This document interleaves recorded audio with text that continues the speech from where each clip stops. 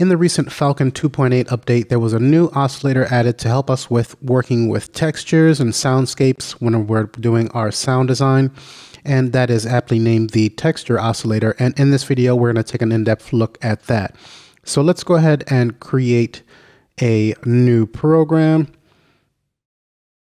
And we can find the new texture oscillator here within the oscillator browser, and it's actually contained within the synthesis folders. So we can expand that out, and then down at the bottom here we have texture.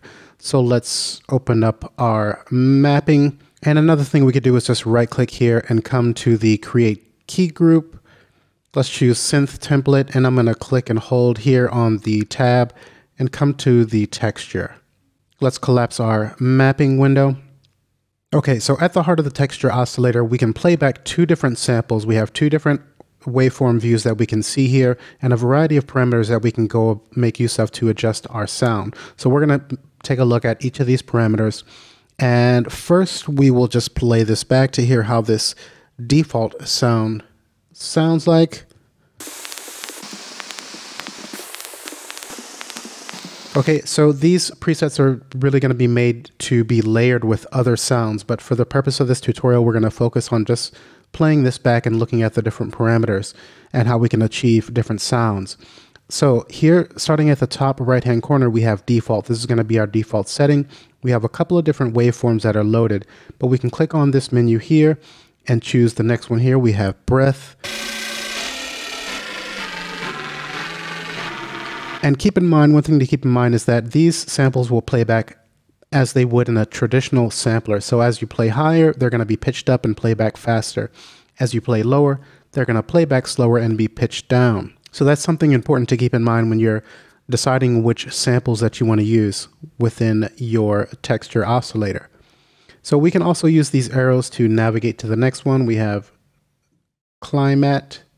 So we can use the right arrow.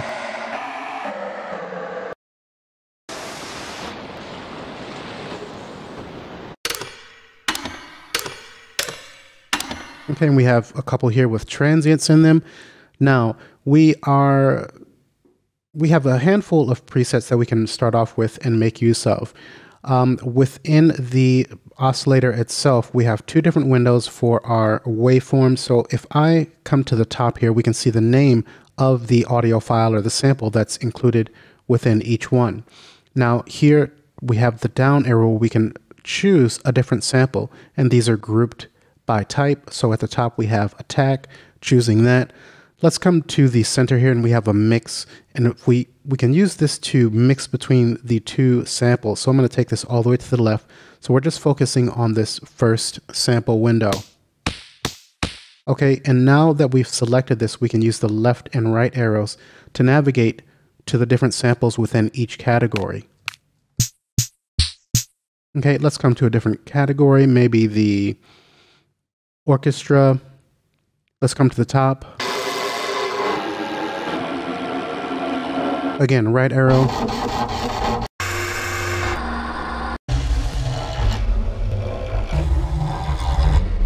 Now, if we wanted to bring in the second sample here, then we would just come back to that mix knob that we took a look at a second ago.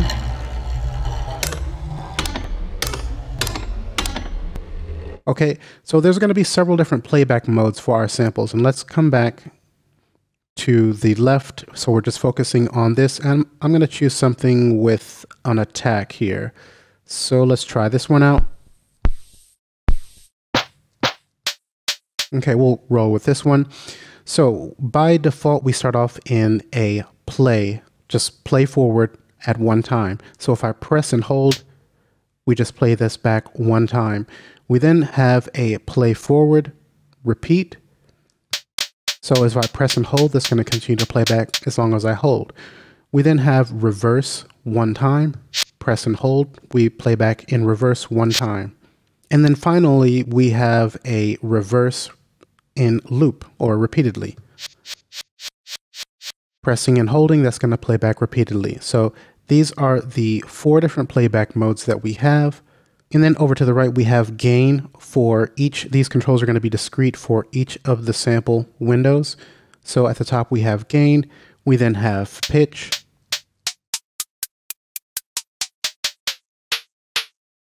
and we have panning.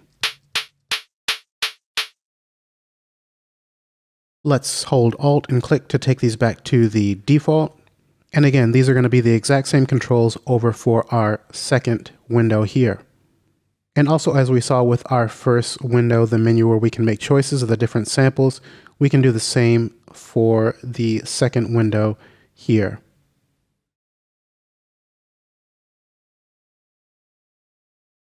Okay, let's change up our sample and move on to some of the parameters down at the bottom. I'm going to choose one of the nature ones here.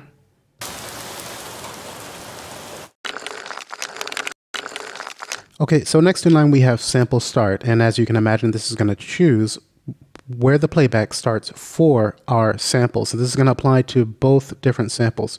So when we're at 0%, we're always going to start at the beginning. And you can see for both samples, they're starting at the beginning. But if we were to come to, say, 50%, as you can imagine, we're going to start in the center of our samples. Okay, now down at the bottom we have a random knob here. So when we take this up, this is going to play back randomly, a random start position for both of our different samples. So as I repeatedly trigger rather, okay, you can see we're starting playback in different areas of our samples. Let's take this back to 0. And I'm going to choose a different sample again. Okay, so then we have frequency and bandwidth, and this is going to apply to our band pass here. We can activate that by clicking on this button. So clicking once, and again, this is going to apply to both of our samples. We can adjust our frequency for the band pass and the bandwidth.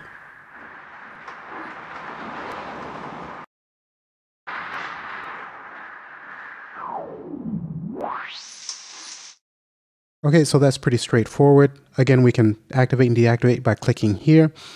We then have a button for powering on and off our peak filter, so activating that. We can adjust the frequency, the gain. Let's again choose a different sample. Maybe the orchestra. Okay.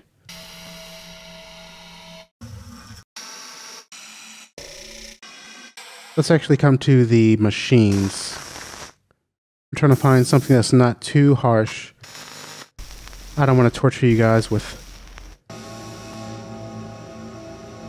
some of the higher pitched sounds. Okay, we'll roll with this. Our peak filter is on. So you can hear how that's affecting our sample. We then have Q.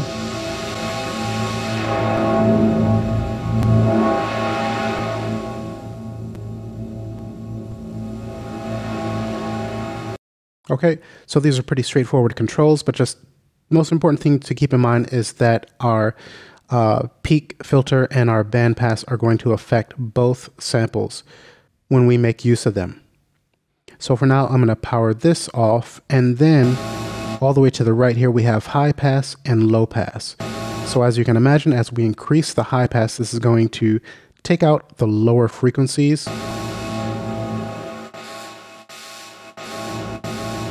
Okay, coming back to the bottom, we reintroduce those lower frequencies, and our low pass is going to cut our high frequencies.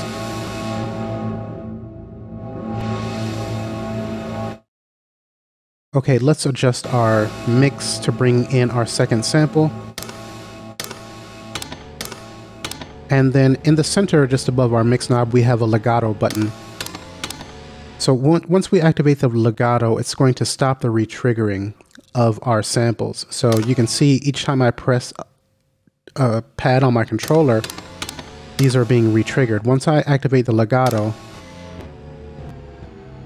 then this is going to continue to play back. When we're working with a sample that has a transient like this, it's going to stop playback altogether.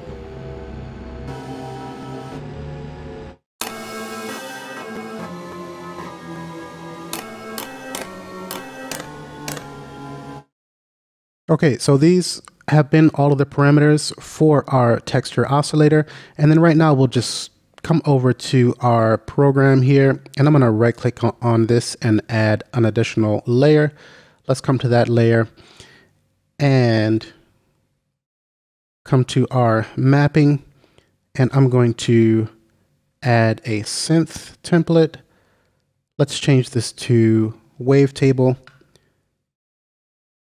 And let's just find a random wavetable here that we can just quickly create a patch using the texture oscillator. Okay, so I'm going to select the tri-sol.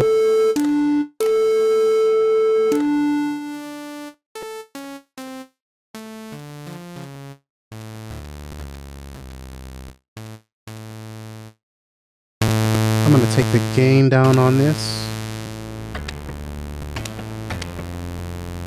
Let's collapse our mapping window, and I would like to add some modulation to the wave index. So I'll come to the layer and new LFO.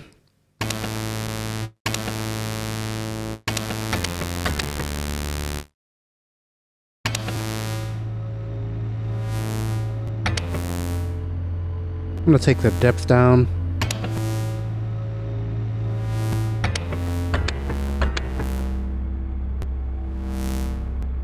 Okay, let's add some extra voices. I'll take this up to 3. Let's get some wave spread, change it to stereo. Take the detuning up in our stereo spread. Let's enable the FM.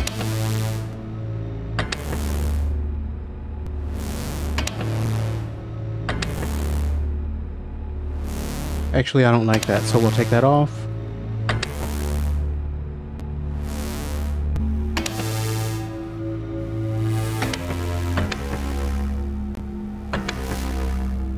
And since we have high frequency content, we're making use of the texture oscillator. I'm going to take out some of the high frequencies from our wavetable just so we can hear our texture oscillator a bit more. So let's expand out our key groups. I'm going to come to the effects and add a filter. Let's just put a silent key. Increase the cutoff.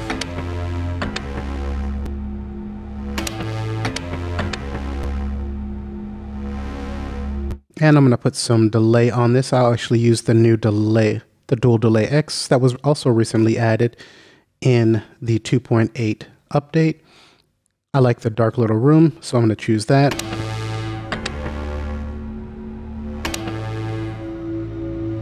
And some reverb.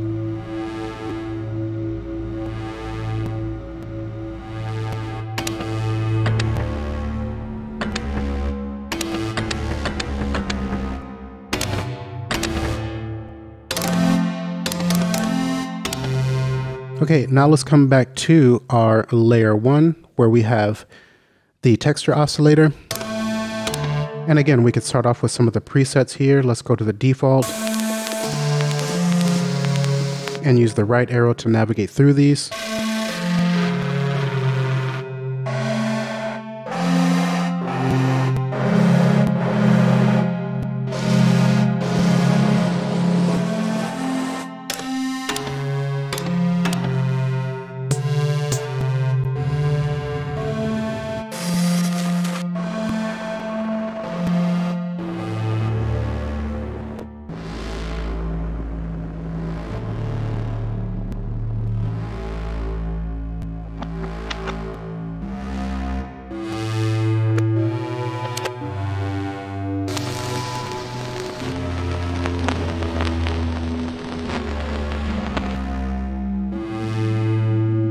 Again, we can use the arrows here to change the sample.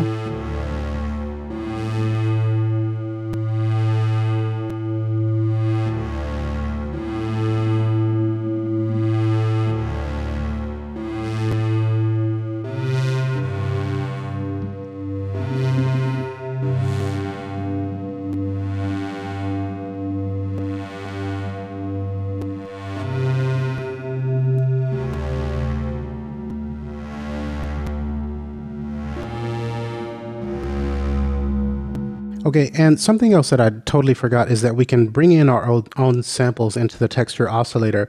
So what we could do is come to the file browser, clicking on the folder here. Then I've actually put my samples in this area here under places, my sample library. So we can expand that out. Let's come to the miscellaneous sample libraries, and we'll go with the native instruments form. And then what we could do is just click. We'll choose this one. It's not really going to work too well with this patch, but who cares? We'll just click and drag that to the window just to show you that we can, we have this option when working with this oscillator. So now let's actually solo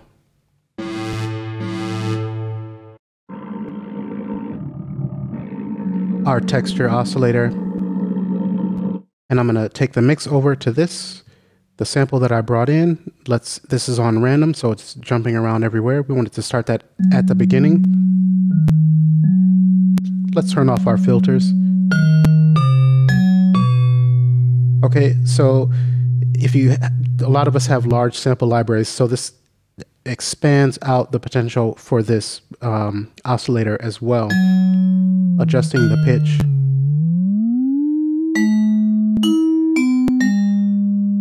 We can change the playback, of course. Let's take the sample start up so we start closer to the actual audio information.